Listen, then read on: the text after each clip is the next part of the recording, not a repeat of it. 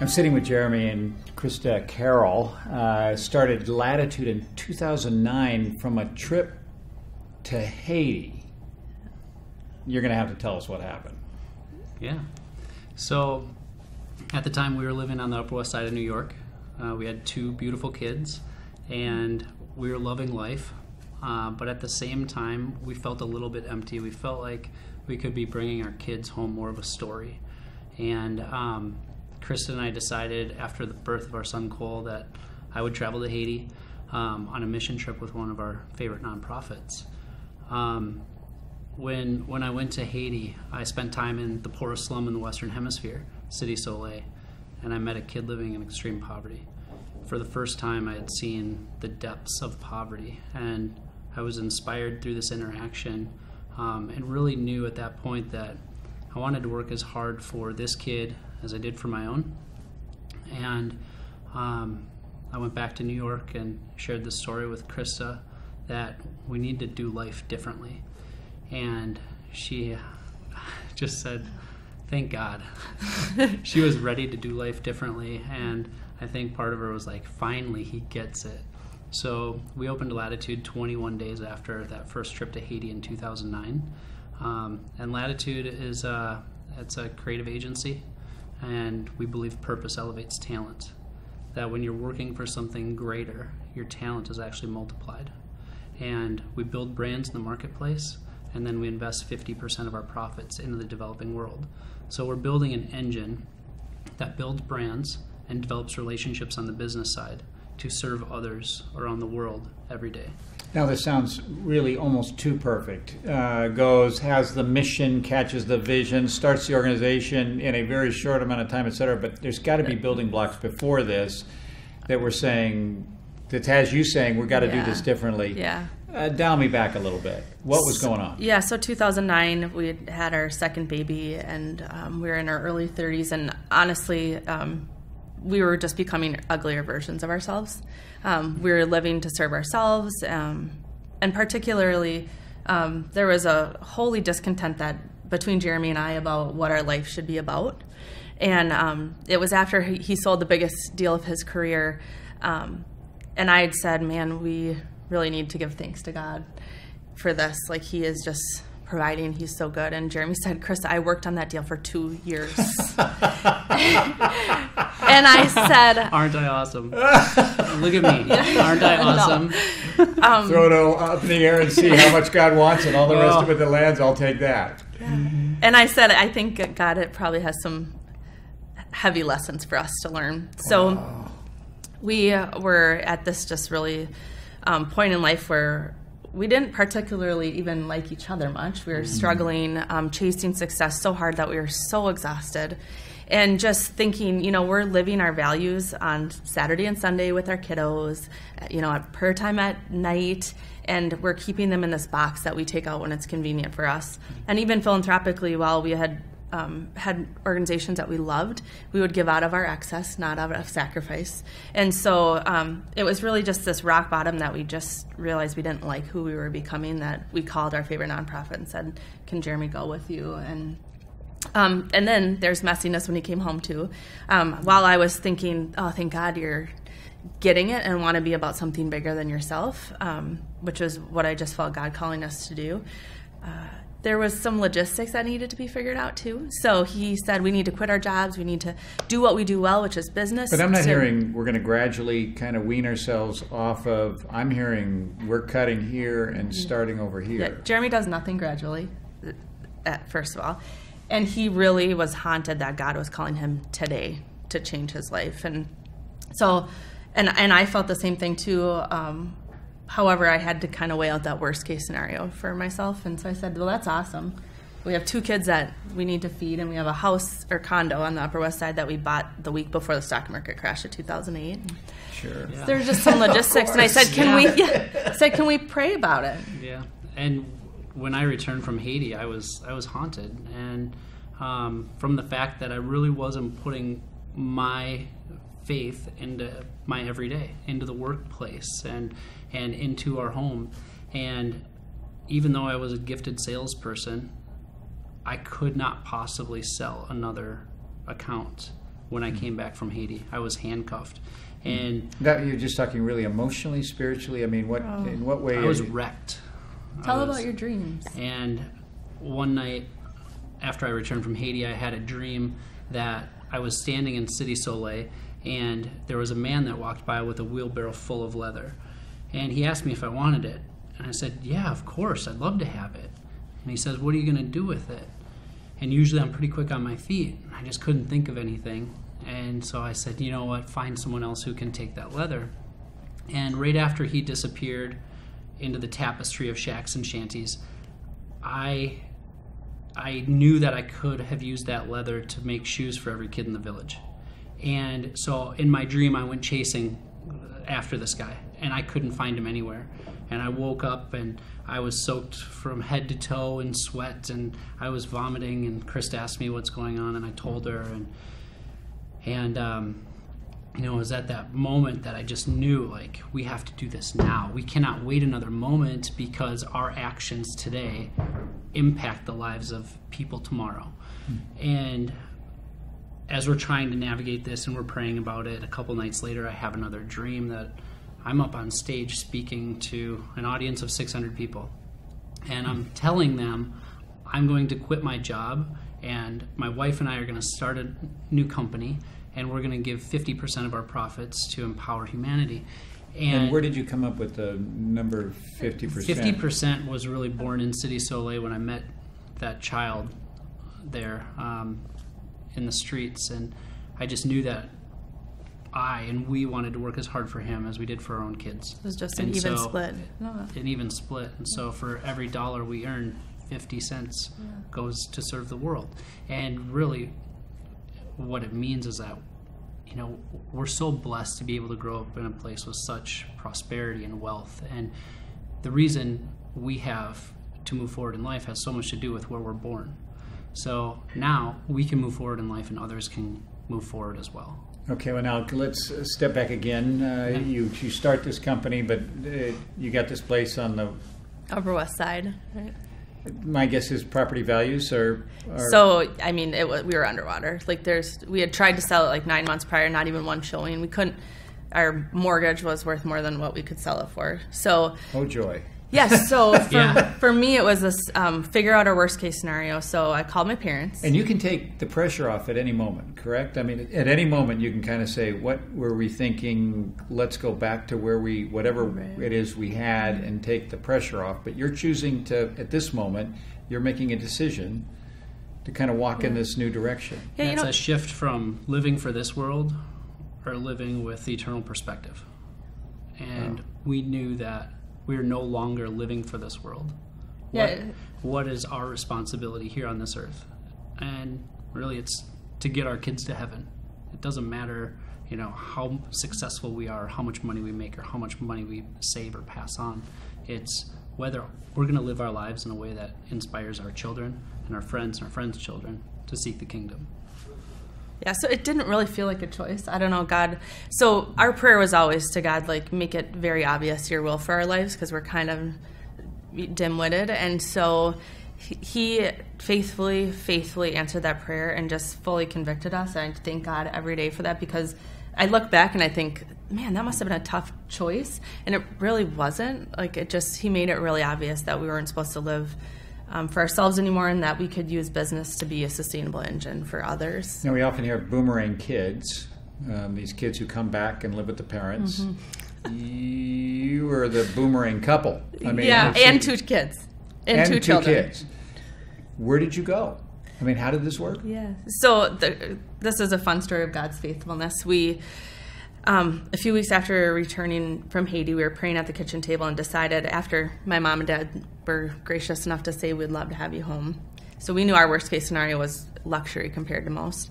And so we made this decision at the kitchen table, and just to let God lead, and that we'd quit our jobs and do this, and felt this peace of God come over us like you do when you're following His will. And Jeremy's email dinged, and I was like so annoyed that he was looking at his email, because I was like, we just gave our lives over to the Lord. Can we sit in that for like a moment maybe? And he looked at his email. Maybe he was calling me on the phone. Right. He looked at his email and he's like, oh my goodness, Krista. And I said, what? Our neighbor downstairs, whom we had never met, somehow had Jeremy's email and emailed us and said, would you ever be interested in selling your apartment? We'd like to expand ours.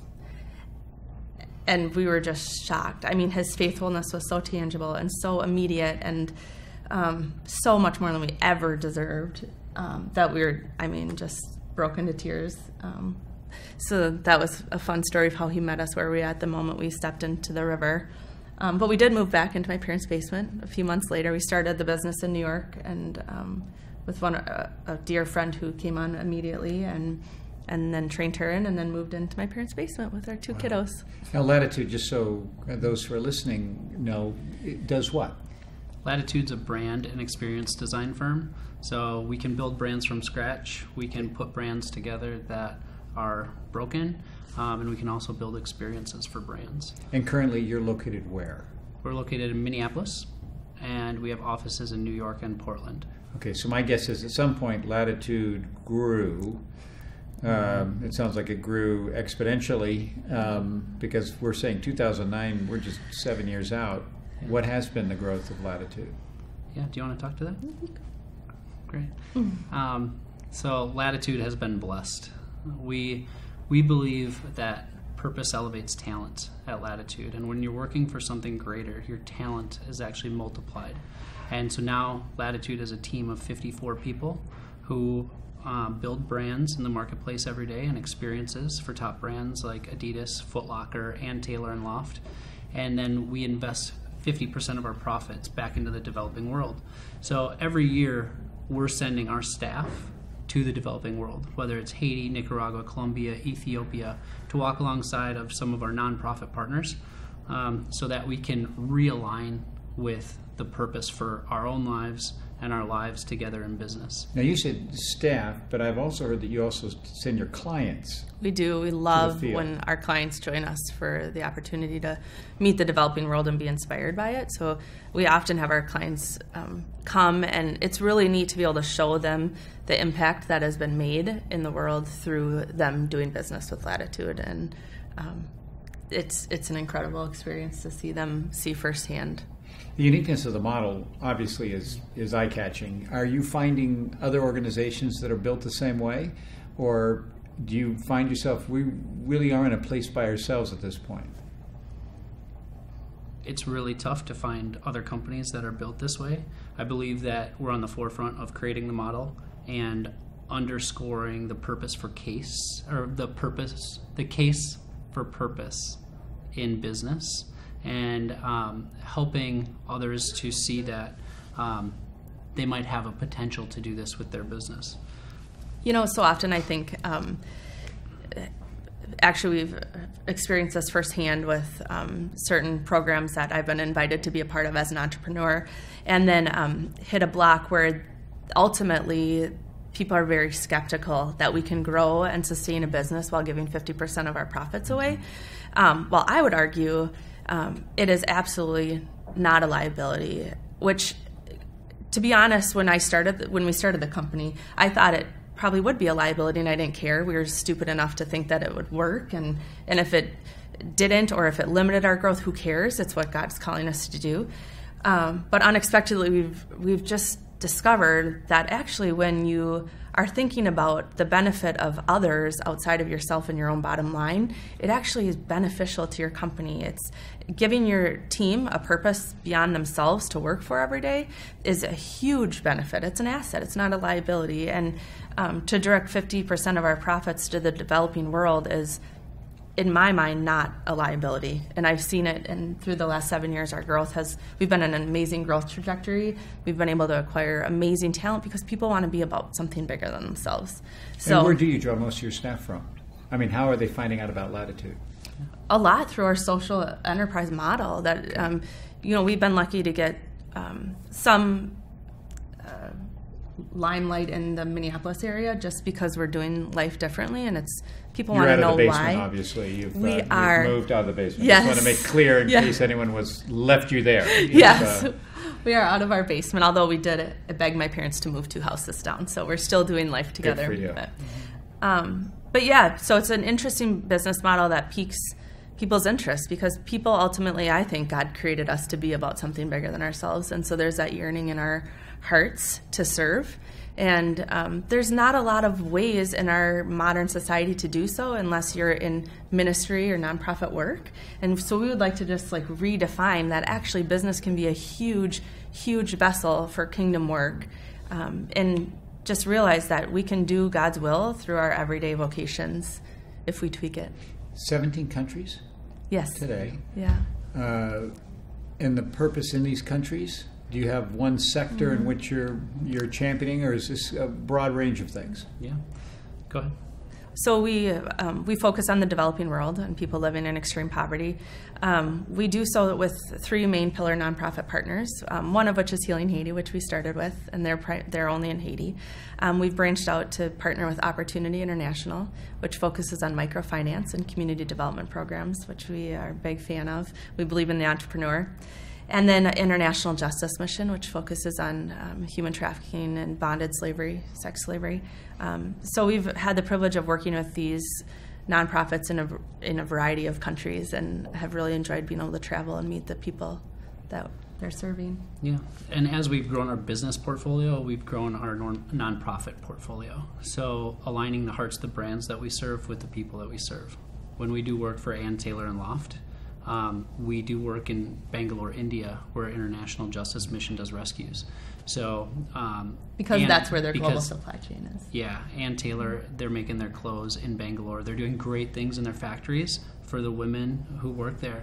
But we also wanted to enrich the community in a way, really so that we could celebrate our partnership together. So we do great business, our businesses move forward together, and then we invest 50% of the profits where their heart is, near their factories. Now I hear again and again, and obviously you're practicing it, as this value of entrepreneurship. That is a really big thing for the two of you, isn't it? Yeah, absolutely. Yeah. Talk more about that. We believe in the entrepreneur. I grew up in a family of entrepreneurs. My grandfather owned a company for 56 years.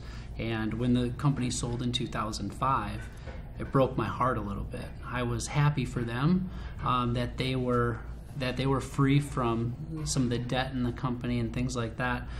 But I wanted my kids to be able to grow up in a business. And so in a lot of ways, by building Latitude, we really recreated my grandfather's company, a company which had great products, great relationships, and also gave back to the community. We're just doing it now in 2016 as opposed to 1949, so it looks a little different. I think for me, my journey as an entrepreneur really just started with Latitude. I didn't grow up in a family of entrepreneurs. But the vehicle of being able to start my own business with Jeremy was, for me, an experience of being able to follow God's call for my life. And so when I think about entrepreneurship or being an entrepreneur, I think of it hand in hand with my ability to follow His will for my life and be a good steward of the gift He's given us in Latitude. And I just pray that we continue to obey and follow His will in what it's become. What are the kids saying now? I mean, the kids, I'm sure they were very small in 2009 when a lot of this began to stew. But now they're old enough to recognize some things. There's 17 countries. They see you traveling. I'm going to guess you take them with you. So they're seeing that as well. What are they saying back to you? Well, I think we can hit on a lot of different parts of that. One thing that they struggle with is having a mom who's working a lot. And Krista's had to deal with some tough questions from the kids.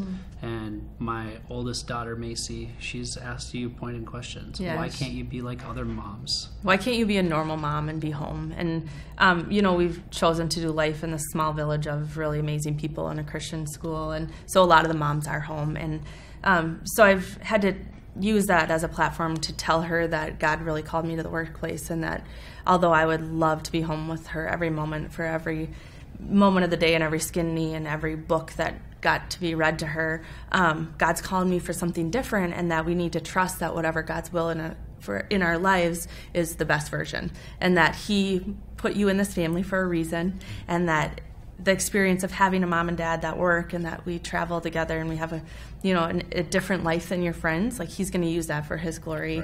Right. But we took her in the midst of the struggle for her as she was 9 and just becoming a little more aware. We took all of our kids to Nicaragua last year, so they were 1, 4, 7, and 9. And we also took her parents. Yes, who have made a lot of this possible, right? Mm-hmm. That's what we all do. We take children that young to Nicaragua all the time. Yeah. Well, it was an amazing thing because we spent 12 days there, but one of the days we were in a school of kids, and the school was slightly larger than hers. It was about 300 children.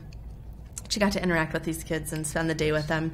And it was a school that we have built a few classrooms for and funded some operational costs and such. So we had explained that to her that, God's will was for us to be a part of this in a small way. And at the end of the day, I was tucking her in, and she said, Mom, that's a lot of kids at that school. And I said, yeah, it is. And she goes, Mom, you definitely should keep being a working mom. And it was just amazing because God gifted her with a vision of how he's using our family, and that indeed we should trust his version as the best.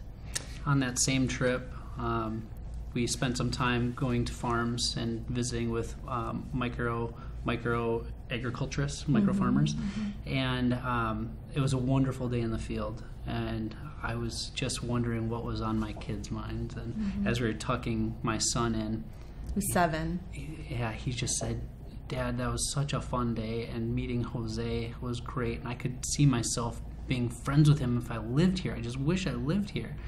And he said, he's got his own goat, and he has his own pig, and it's just so cool. And he didn't see the fact that Jose sleeps on the dirt floor and doesn't have water or electricity. He just saw his giftedness. We were in his house having a conversation, and that's the cool thing about these kids experiencing the developing world is they don't have the filters that a lot of us have throughout life, and they see the natural giftedness in everybody.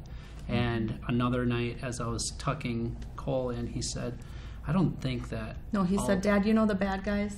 Yeah. He said, I don't think they're all bad. He said, I just think some people don't have enough.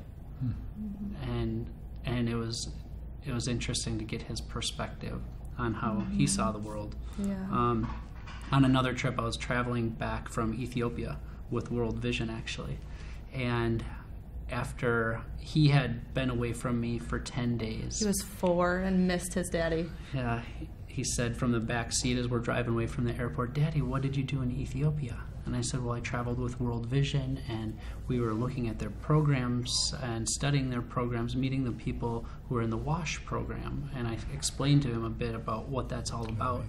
And then I said, and we went to another area where they're drilling a well so people will have water. And he said, Daddy, I think you should go to work every day. And that was just a special moment. So, what are we going to see in 5 years? If we're now having this conversation 5 years from now, and, in the Lord's wisdom, may it be, what are we going to be talking about? I feel like I pray, and I do feel that God wants us to continue to grow our business in what it is that we do great business. We earn the privilege of being able to do work around the world, but I really feel in my heart that God is trying to show the world that he can be used in commerce and capitalism, and that business is an amazing, beautiful thing when it's used right. And so I feel like we're on the cutting edge of proving the model. And the funny thing is I think, God uses the ill-equipped, and he picked the two of us who were just dumb enough to think that we could do this and not know better, and not know enough to know that we're completely ill-equipped. And so it's clearly him using Latitude. It's clearly him. It's not two wise business people that would have been successful regardless. But I think he is hopefully going to use the model to show other people that trust in him and doing life differently is a worthy cause. I think I heard about you in another conversation that we've had here in one of the interviews where they said there was a person that went with the gathering after one invitation on a trip to Haiti with Fred. Is that you? Yeah, that's me. And then this is your first gathering. Right. So, what has this meant to you, for the both of you to be here? So last year, a guy came into my office and he said, "Do you know Fred Smith?" And I said, "I don't know Fred Smith from the gathering." And he said, "Well, I'll introduce you." Later that day, Fred sent me an email and he asked me to go to Haiti. And since I'd been there 15 times, I figured, why not? If this doesn't turn out, I'll just go visit some other ministries while I'm down in Haiti.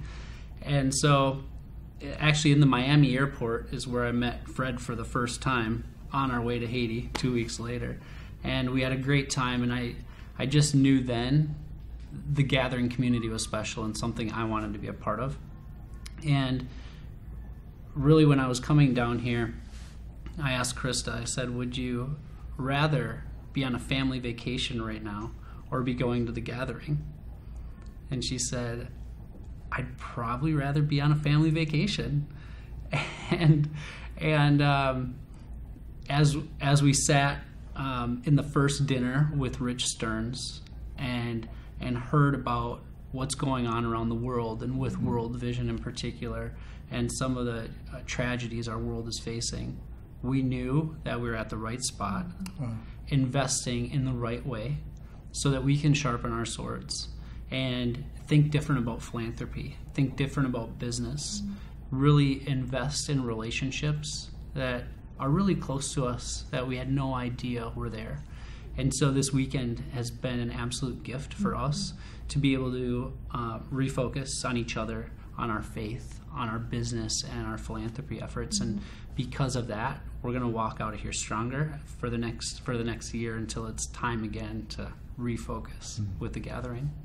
Well, we're definitely delighted that we've given the gathering platform to you to talk about this incredible model. Incredible model, Jeremy and Krista. It's just a blast to be with you. Thanks for coming and talking with us. Thank you so much. much. You bet. Appreciate it.